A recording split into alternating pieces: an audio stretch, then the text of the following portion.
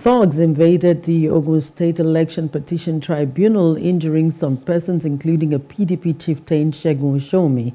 The tribunal commenced hearing of the petition filed by the Peoples Democratic Party and its governorship candidate, Oladipupo Adebutu, against Dapo Abiodun of the All Progressives Congress APC. Stakeholders, however, called on the president of the Court of Appeal to relocate the tribunal to Abuja over the violence.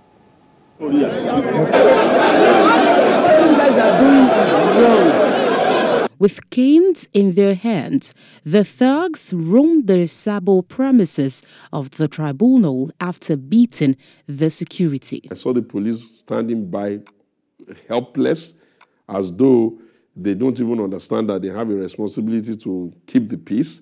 I kept asking myself, how could you have been watching them hold guns, hold sticks, hold out, all of them shouting the name, Dapo sent us, Dapo Abiodun sent us, Dapo Abiodun sent us. And I was asking myself, when did Ogun State become a place where governors send thugs for the opening day of tribunal? Our position is that the president of the Court of Appeal, in his wisdom, should please relocate the Ogun State Tribunal from Abeokuta because it's no longer safe, so that we can go and have that tribunal in the peaceful atmosphere of Abuja, and everybody can have the case adjudicated and we can deal with the outcome of the court case. The chairman of the three-man tribunal, Justice Amidu Kunaza, talked tough after disclosing that 4 petitions were received, but 2 have been struck out.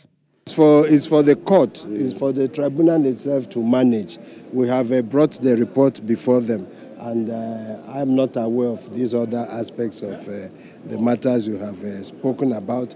But we are sure the court will take all this into consideration and do the needful. Next week, to argue some motions which deal with objections, why some of the paragraphs in the reply should be taken out, or why the motion itself is incompetent. So parties have been requested to file their processes between now and June 12. Then we'll come back on June 13. For the hearing of this motion. The court, however, adjourned the case to June 13th.